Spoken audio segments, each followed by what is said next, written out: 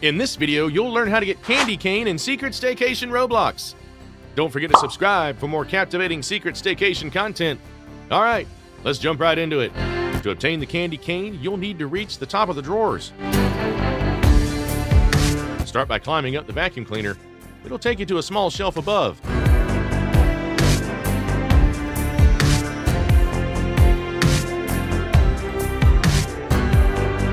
Once you're on the shelf, make a jump up to the very top. From here, climb up the cardboard box and then go to the end of the narrow path.